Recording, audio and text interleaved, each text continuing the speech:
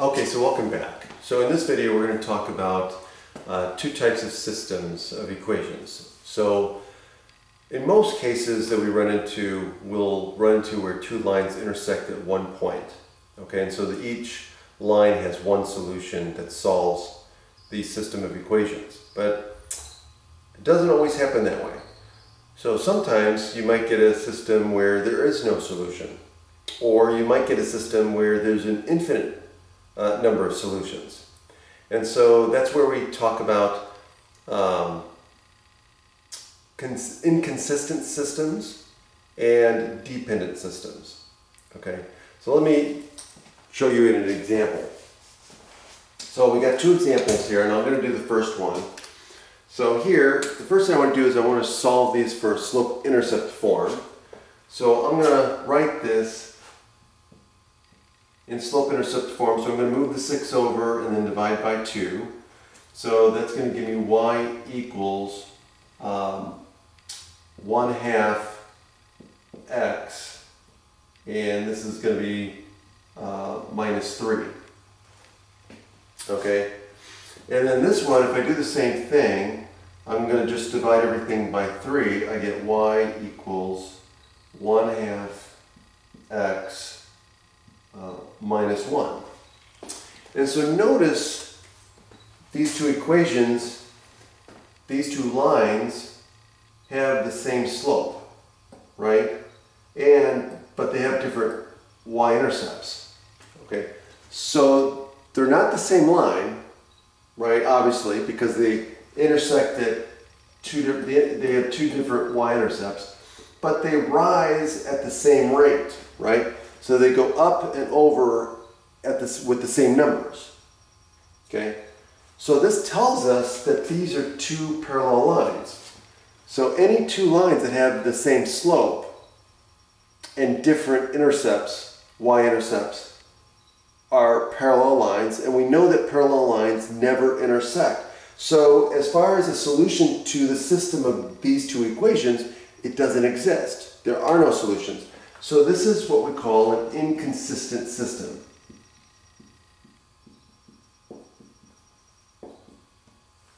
Okay, there are no solutions.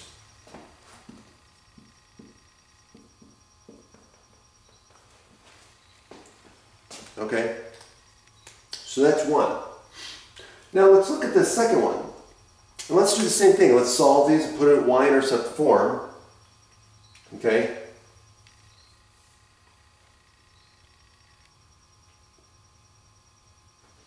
And what do we get here? This goes to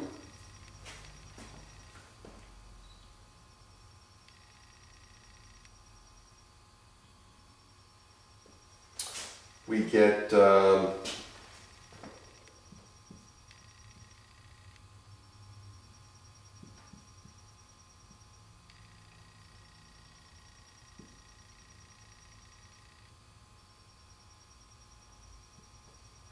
okay, 1/3 y -3. And this one here, if we do the same thing, we get y equals, this is going to be 2/6 y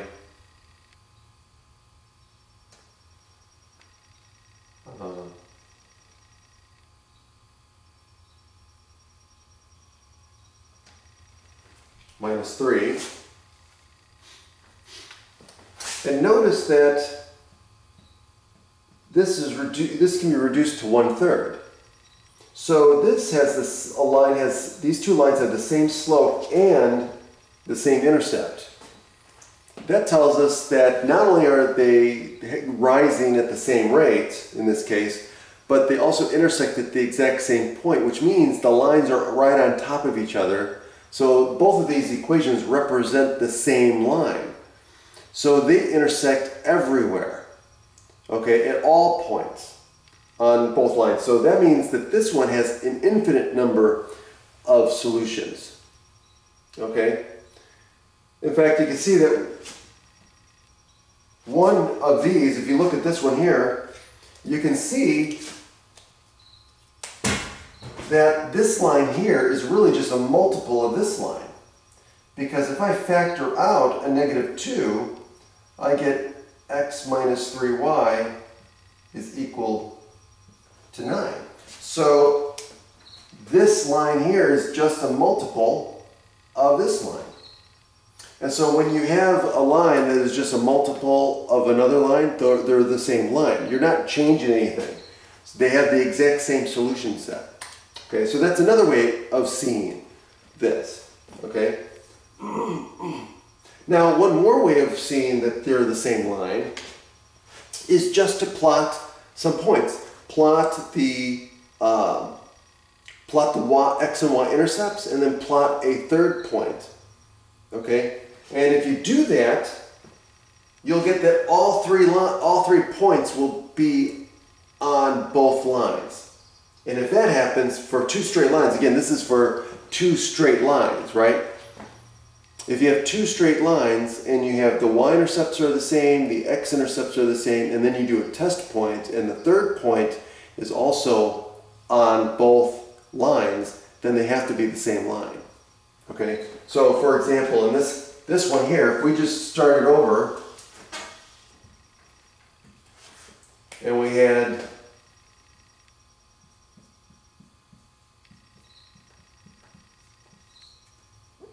this, then all we have to do is find the y-intercept for both of them, right? So in this case here,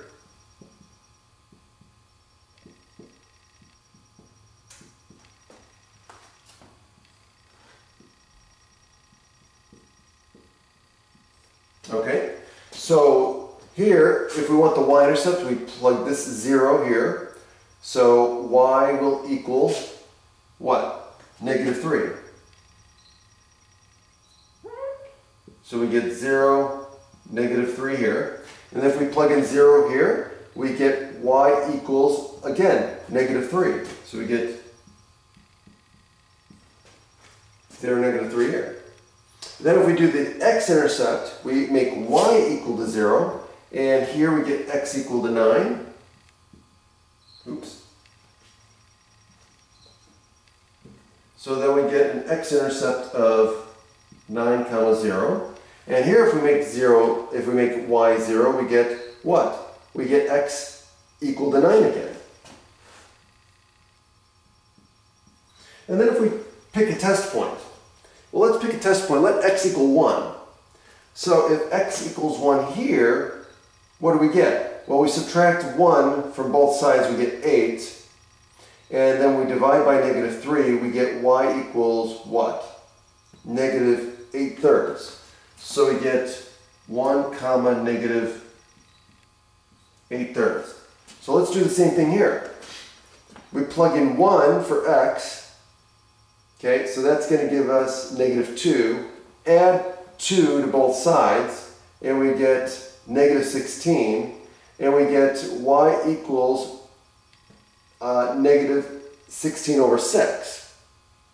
Well, negative 16 over 6 reduces to negative 8/3. So we get the same thing, 1 comma negative 8/3. And then therefore, that shows us as well that they're the same line. So what does this mean? It means that this is what we call a dependent system. Or a conditional system is another term, but the textbook uses dependent. So this is called a dependent system or conditional. Because it's dependent on whatever one of the values is. If I make x1, then y is dependent on whatever I make x. So if I make x2, that's going to change y. If I make x3, it's going to change y for both of them. So that's why we call it a dependent system. So if there are no solutions, inconsistent. If there are an infinite number of solutions, like in this case, we call it dependent. If there's only one solution,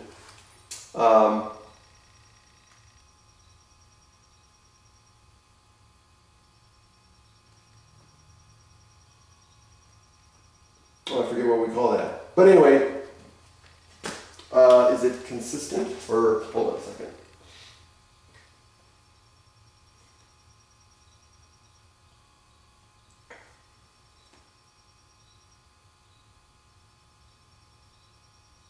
Okay, so they're called consistent and dependent.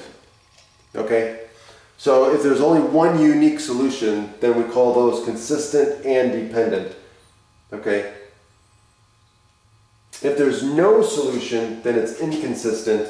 And if there's an infinite number of solutions, we call them dependent. Okay? Have a great day.